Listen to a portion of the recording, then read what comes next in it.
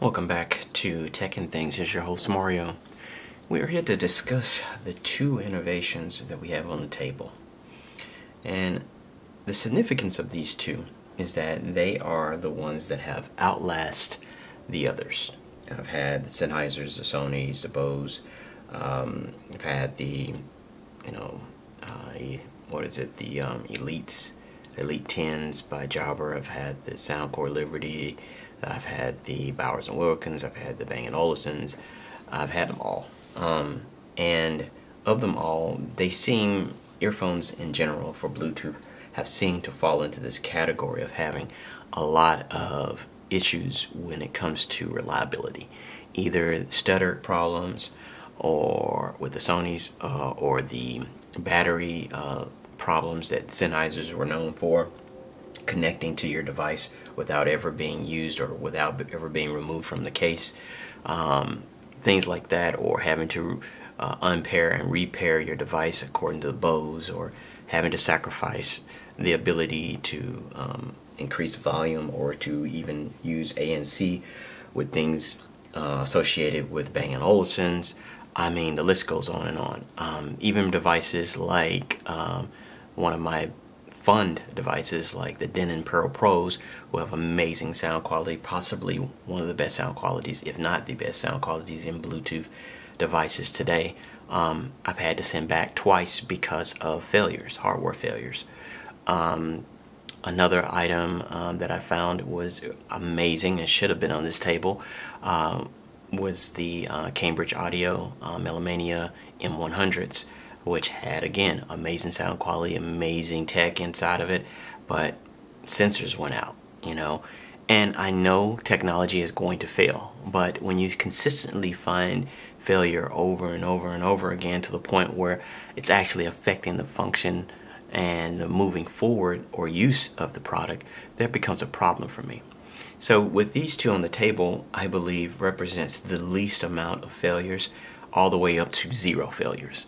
So for me, the Earfun AirPro 4s are the ones that have shown that they are at least almost as perfect as they need to be. They've had some glitches to them. They've had times where I've connected them and they did not actually connect to the ANC. The ANC wouldn't connect, could not engage, and then there was a problem with the software where it would not actually recognize the earphones during that same stint. All of that was taken care of when I put the earphones back in the case and took them back out, and they never had a problem ever since then. So that's why this gets a lot of kudos for being on this table with this, which is the only earphone that I've had that had 0 failures whatsoever. 0 glitches, 0 firmware problems, 0 software glitches, 0 stutters, 0 fails whatsoever. Nothing that this item did or did not do disappointed me. It had amazing phone call quality. This has good phone call quality, but this has really good phone call quality. And that's another thing that I give this a lot of praise for, because a lot of earphones have abandoned the concept of talking on the phone and the quality that you need when talking on the phone. Even things like the Jobber, who have always been known for their phone call quality, they're not good anymore. They're not as good as they once were. Things like the Sony XM5s that claim that it has the best phone call quality, it doesn't. The actual Sony LinkBud S's have the best phone call quality in Android devices, period. If you're going to Apple, then yes, AirPod Pros, I would go definitely for phone call quality. But things like that is the problem, or probably the gas that fuels the buying of earphones or Bluetooth earphones over and over again by consumers, is because you can never find all of what you want in one package. Well, this is the closest I've ever found right here, and even it isn't just perfect, but at least it is perfect in what they claim they can do. In other words, this is the first product that every single thing they say they can do, they do. They're not waiting on firmware, they're not glitching out, they're not stuttering, they're not doing things that they are required to do and don't do. they actually do everything they're supposed to do. Unfortunately, one of the things that they say that they do is only 4.5 hours of battery life when you're using LDAC, which is included into this product. Sound quality is amazing. The timbre is good. It has a very good wide sound stage. It has a very good touch surface. The only complaint I have is the fact that it does sacrifice when it comes to the battery life, which only gives you 24 hours and 7 hours if you're not using the top codecs. Like I said, if you use ANC, then you're fine. You can get 7 hours, sometimes 8, and you can get, you know, a little bit over the 24-hour range.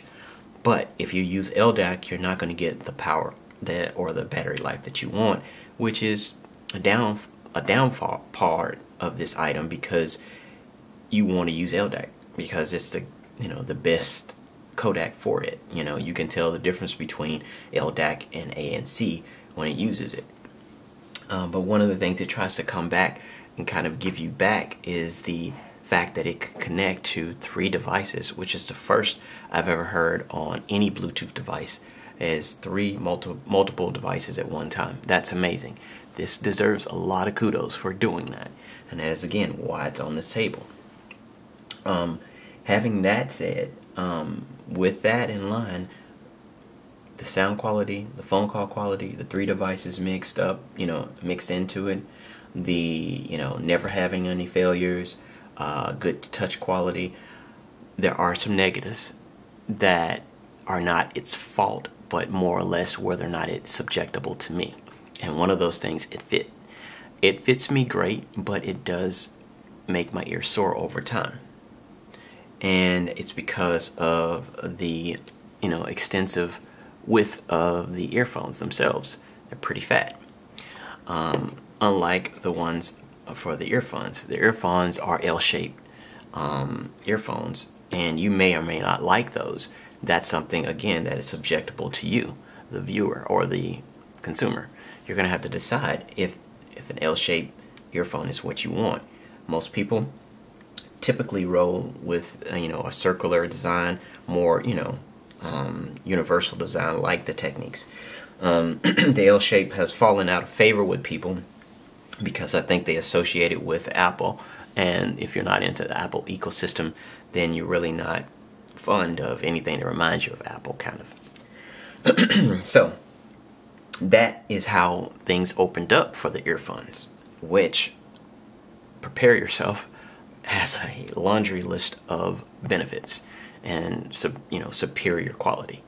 For one, it has 52 hours of battery life compared to 24. It has better bass than the Technics, which has good bass, just not the kind of bass that's on these. The bass is layered.